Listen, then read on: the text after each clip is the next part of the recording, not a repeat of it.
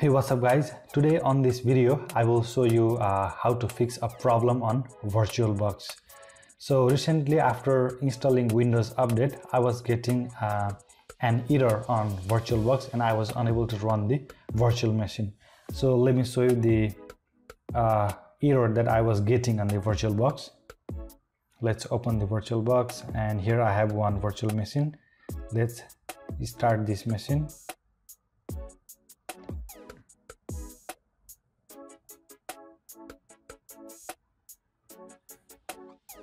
So this is the error that I am talking about. So here you can see call to WHvSetupPartition failed. So I'm getting this error every time when I try to start the virtual machine. So this happened after I installed the latest Windows update. So if you are also getting this kind of problem on your virtual machine after installing Windows update, then you will be able to solve the problem if you followed the step on this video. So let's get started. First of all, we have to run command prompt as admin. So go to your start menu, type cmd, and here you can see run as administrator. So click on it and run cmd as administrator. Now here you have to type a command. I will put the command line in the description below, so you can copy and paste that command to command prompt, or you can type it. So the command is bcdedit space /set space hypervisorlaunchtype space off.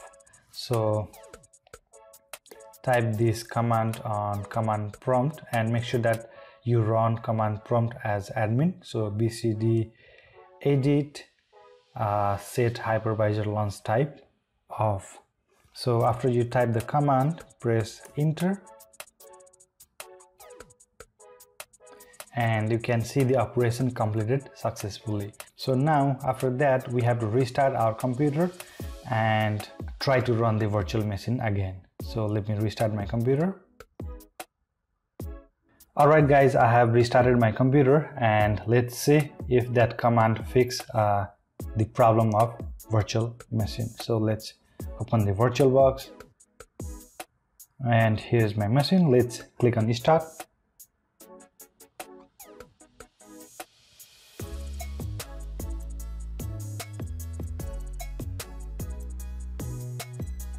So here you can see that the virtual machine has started without any problems. So the command that we have used has fixed the problem, and now we will be able to run the virtual machine without any error. So that's how we solve the problem of WHvPartition on VirtualBox. Thank you for watching. Catch you guys in the next one.